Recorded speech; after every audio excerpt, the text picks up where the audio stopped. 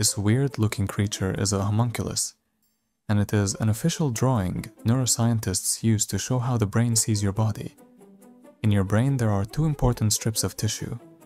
One handles sensation. This is the sensory cortex. The other handles movement. This is the motor cortex. The more sensation or control a body part has, the more space it takes up in the brain. Take the spine or toes as examples. You don't have fine, precise control over most of your back muscles, or the exact movement of your toes the way you do with fingers or lips. While footballers and pianists have an exquisite precision over their feet and fingers. So imagine making a similar map, but of a different hierarchy. If we drew a awareness homunculus, it would be an enormous head, swollen with thought. In fact, the head would be the only thing visible in the picture. The rest of the body would fade into abstraction. Thin limbs, carrying the head from place to place. A chest barely registering breath. A stomach acknowledged only when it protests.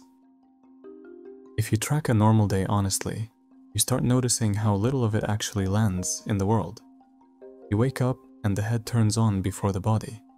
Depending on the study, people spend roughly a third to half of their waking hours thinking about something other than what they are doing. That number sounds abstract until you feel it. It means large sections of your life occur while you are mentally absent from your own movements. You are physically present and cognitively elsewhere.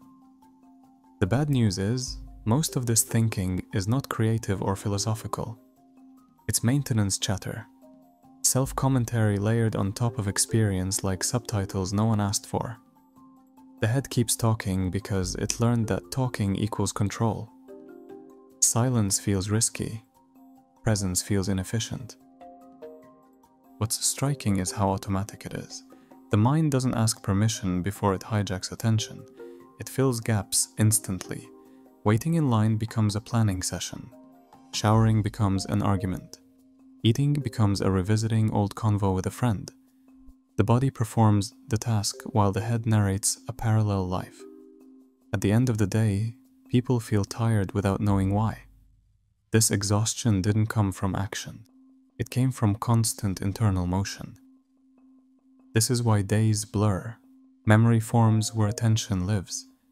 When attention stays trapped in thought, lived time thins out. You remember conclusions instead of moments. Living in the head feels normal because almost everyone around you is doing it too. But it's a peculiar way to exist, spending most of your life thinking about life instead of being inside it. The body moves through hours like a courier delivering consciousness from one thought to the next. And somewhere in that routine, whole days pass without ever fully arriving. If you listen closely to the content of your thinking, a pattern appears that feels almost embarrassing in its simplicity. The mind does not roam freely across time. It paces between two fenced areas, what already happened and what has not happened yet. Past and future take turns occupying the mental stage, and the present gets treated like a hallway people walk through without stopping.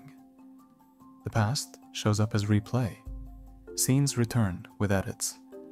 Things you said acquire better timing. Things you did gain alternative endings. What's rarely noticed is how little neutral thinking exists. Thought is not evenly distributed across time. It clusters around emotionally charged points. Some of these points are represented by certain individuals in our life. This is why people can spend hours thinking and yet feel untouched by the day itself. They weren't thinking about what was happening. They were visiting archives or drafting scripts. The nervous system experiences this as inner movement without arrival. Living in the head aligns with what phenomenologists quietly pointed at: overrepresentation. Consciousness stops being a window and becomes a mirror. Instead of reality presenting itself and thought responding, thought precedes reality and filters it in advance. From existential philosophy, head living is temporal displacement. Sartre noted that humans suffer because consciousness is almost always ahead of itself. You live slightly in the future, defining yourself by what you are about to be, rather than what you are enacting. The head becomes a projection machine. Getting out of it happens when action collapses the distance between intention and execution. Doing precedes explaining.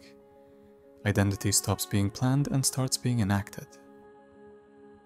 From Jungian and post-Jungian thought, living in the head is ego hypertrophy.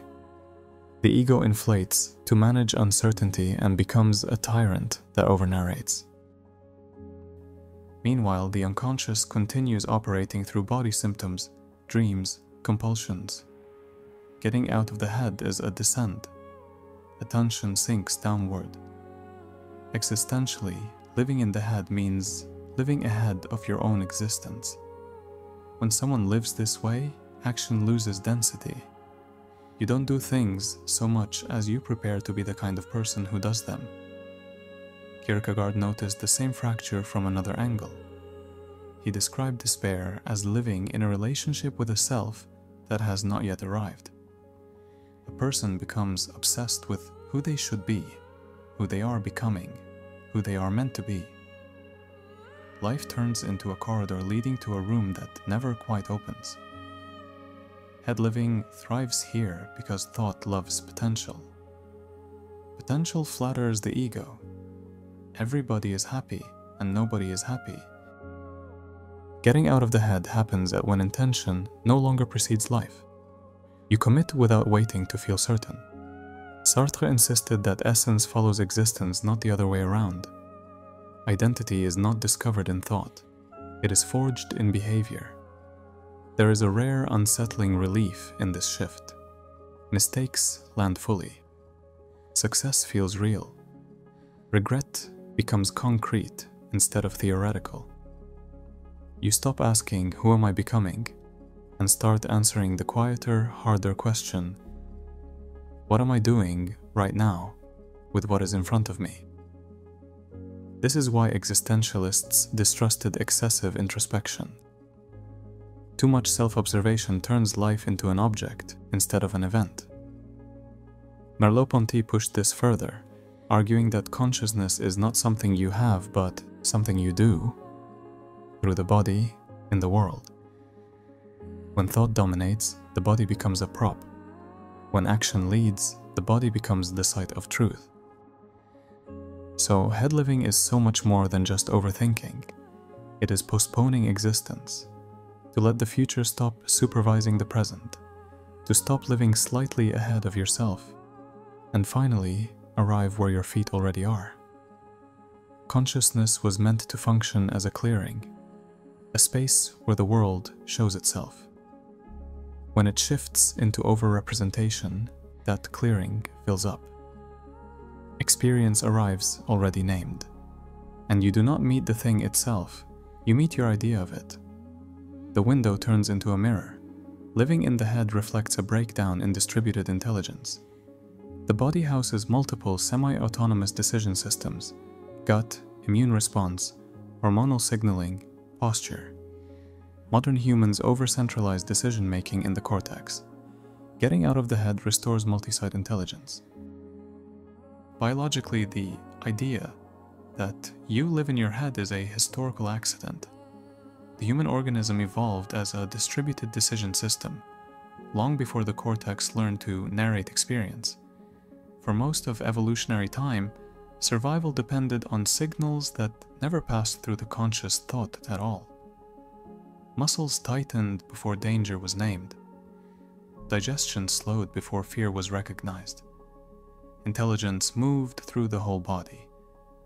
The gut alone carries its own nervous system, with more neurons than the spinal cord. Posture constantly adjusts based on perceived threat and social hierarchy, shaping mood and confidence before any belief forms. Hormones broadcast long-term priorities on timescales far slower and wiser than mental urgency. The immune system remembers, encounters, distinguishes self from foreign, and decides where energy should go. None of these systems wait for permission from the cortex. Modern life trains the opposite arrangement. Decisions get routed upward, verbalized, and justified. So what happens is that cortex becomes a bureaucratic bottleneck. Signals must pass through language before action occurs. Hunger becomes I should eat later. Fatigue becomes I need to push through.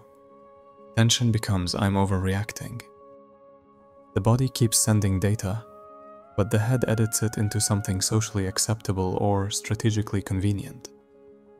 To many of us, this editing feels like intelligence, but very often it is actually just basic suppression.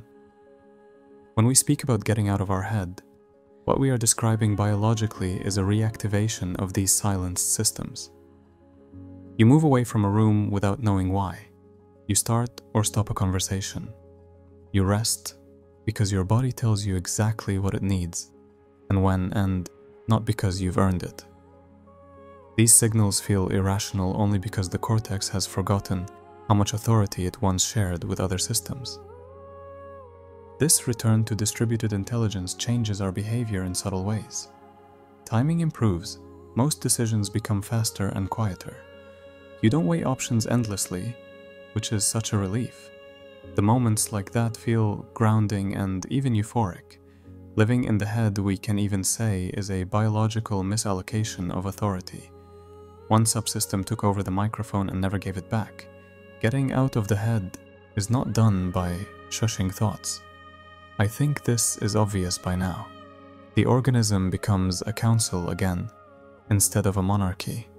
People say they are anxious, distracted, disconnected, but what they often mean is that their awareness rarely descends below the neck. To step out of the head requires something simple and startling: contact with the world through sensation or action. Both routes operate like exits from a psychological maze. The first route toward presence comes through the body's sensory gates. A person touches a cold glass of water, feels its temperature travel through the palm, and the mind's spiral loosens. Someone steps outside and allows their attention to settle on the pattern of sunlight across a wall, and suddenly thoughts lose their grip. This approach treats the body as an anchor. Sensation pulls attention downward, away from mental chatter and into the raw present. Runners know this feeling when the rhythm of feet on pavement pulls them back into themselves. Musicians feel it when vibration enters the fingertips. Even simple acts, a slow exhale, the texture of fabric against skin, the taste of something warm, create an immediate shift. This is how we reconnect with our body. The second route emerges through purposeful action. Movement breaks mental stagnation, the way wind clears smoke. Doing something, anything actually. Opening a window, making a phone call, washing dishes, stepping outside for 5 minutes. Redirects the brain from analysis into engagement. Thought becomes energy that moves outward instead of swirling inward. People trapped in overthinking often rediscover clarity the moment they begin a task. Any task. Action offers structure and some kind of rhythm with sequence. It tells the brain, we move forward now. This is why certain moments feel transformative.